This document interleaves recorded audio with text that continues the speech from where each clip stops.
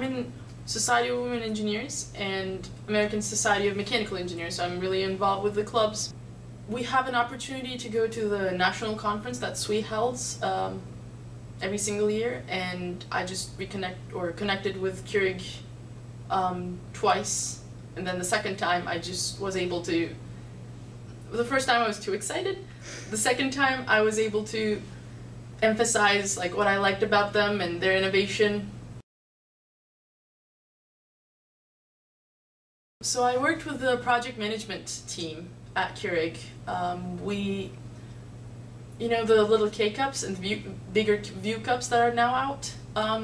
Basically, we were in the production facility of that, and we would have giant bags full of coffee, and there would be a set of machinery having the cup, the lid, coffee, whatever compartment you would need, and my team was the team that ordered the machine, set up the machine, troubleshooted the machine, and handed it over to the local site.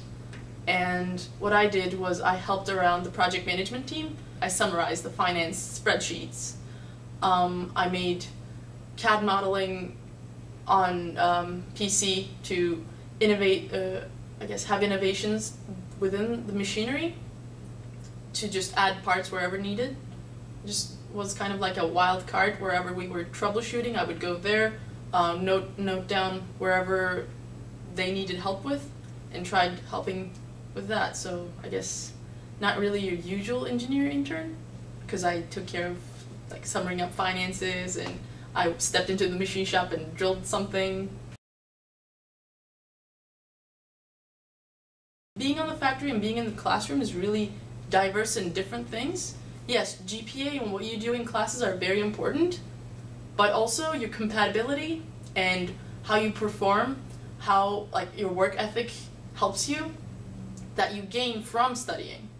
It ties that up together, but not necessarily with the information, but with the work ethic. You're kind of baffled by how things are going to work together, and seeing that firsthand is really cool. Like, oh, I studied linkages and gears and gear sets, and I never knew how this could be implemented. But you step into the factory and you see it working and working well, and just impressed. And my background is science, so I was just always, this is fascinating. Let's cut up things and learn how they work.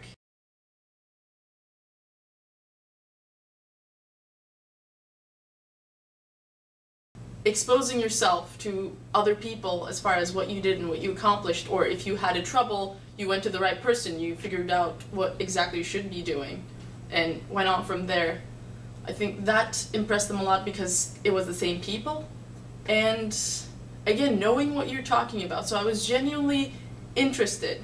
I cut up some K-cups, I figured out how they work, and I was able to muster up the courage and say, here's what I cut up the K-cup. I know it sounds kind of weird, but I cut it up because I wanted to see how it worked. And the engineer that I talked with in the conference ended up being the person who designed the specific thing that I was talking about. So she was like, you know what, you can figure things out. I like that.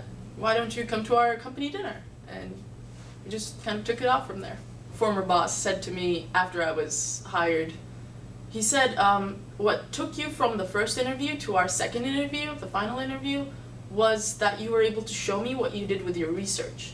I went into a professor's room and said, I really like what you do. Can I be, in any shape or form, be involved in your research?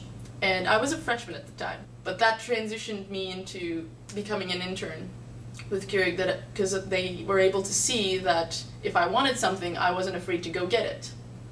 You just need to speak up what you want to do. I think a lot of people, I still hear from my classmates, I'm like, oh, I wish I did that, I wish I did this. If you just go out and do it, the worst they could say is no, which you're not losing much. But if you're not asking, you're just losing all of the potential